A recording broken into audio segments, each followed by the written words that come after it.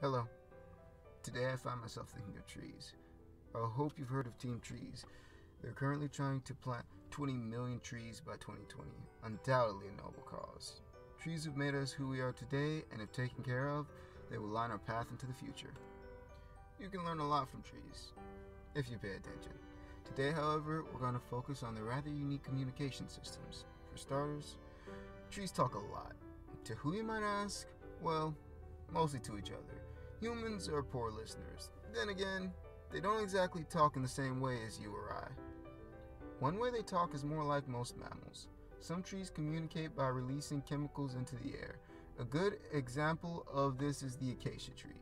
When a giraffe starts to eat from one, it releases a bitter tasting chemical known as a tannin into its leaves. Tannins are the same class of chemicals that make wine and oak taste bitter.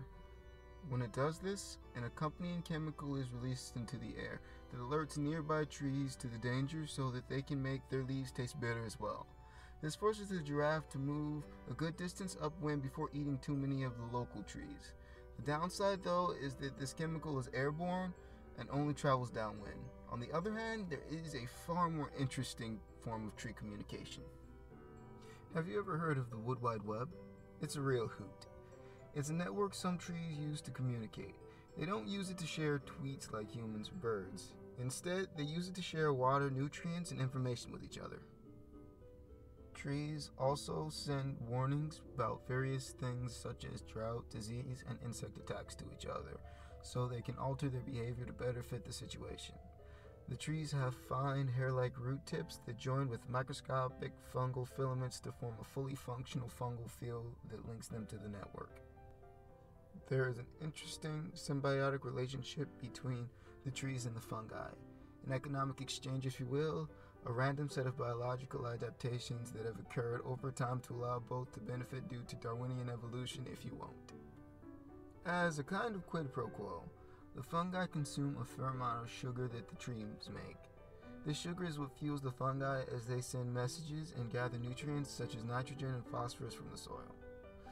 Then these nutrients, which the trees have trouble getting on their own, are given to them by the fungi. On a side note, this proves that fungi are really fungi. Some trees have also been found giving sugar to other trees in need, like a welfare system. I'm not going to say trees have casual conversations and a form of government. However, I'm not going to say that they don't either.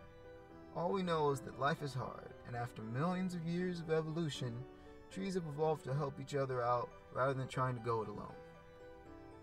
Humans can learn a lot from trees, but only if they're still around, which is why protecting our forests is so important. A good way to start is by checking out the Arbor Day Foundation website. Why not use the World Wide Web to help save the Wood Wide Web?